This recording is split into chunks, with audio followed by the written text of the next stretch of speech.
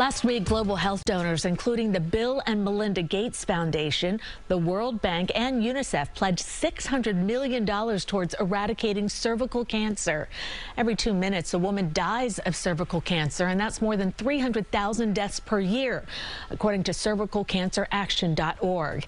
And more than 90% of these deaths are in low and middle income countries. However, with expanded screening, treatment, and vaccination, experts believe cervical cancer can be completely eliminated.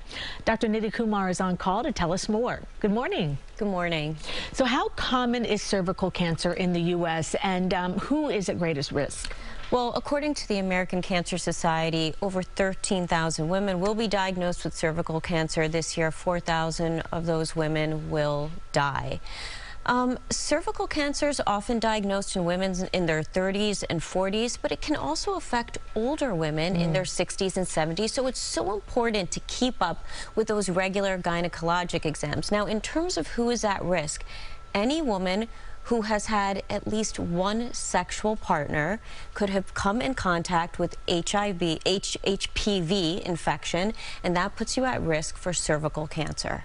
So what is the connection between HPV and cervical cancer? Well, 99% of all cervical cancers are caused by HPV infection. It is the most common sexually transmitted disease in the United States. 8 out of every 10 women have been exposed to it.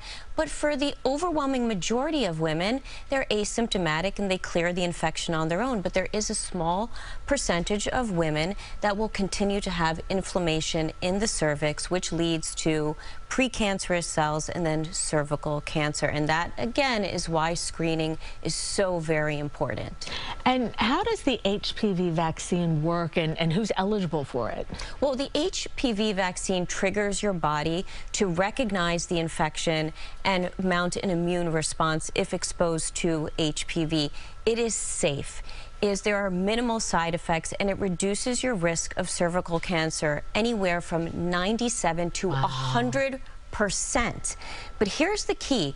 You want to get vaccinated before you become sexually active. Now, it has been recommended by the CDC for preteens. The FDA has approved it for young girls age 9 through women age 45. So it is most effective before becoming sexually active, but can be affected in later years as well. Right. I'm sure a lot of folks are like, that's a little early, but you know what?